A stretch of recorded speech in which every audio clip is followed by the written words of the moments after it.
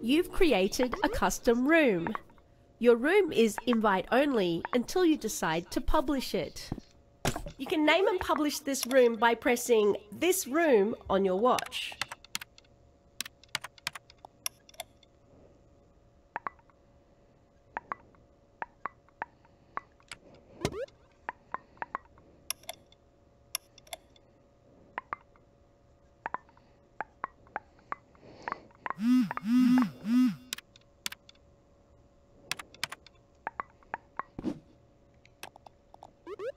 Alright, so let's say you have a cube, but you want this cube to be, well, be affected by physics. So you go ahead and do that. But there's a new problem now. You can just walk right... No, hold on.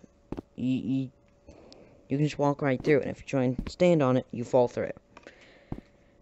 So, I think most people don't actually know the solution to this problem. But, the actual solution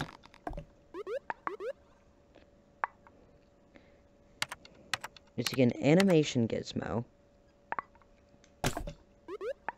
wire this up, and that's literally all you have to do.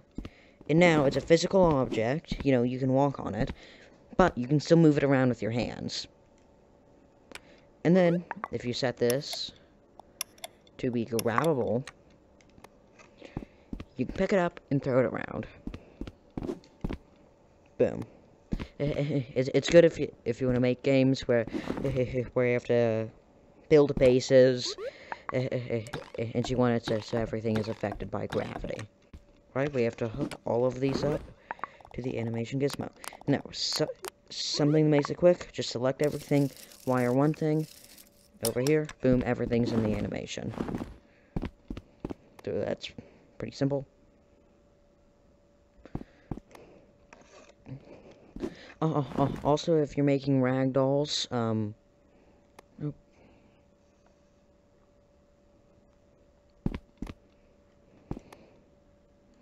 yeah, so if you're making ragdolls,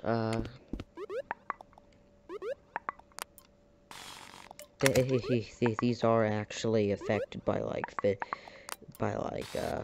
guns and stuff. So if you're making ragdolls, kind of a good option.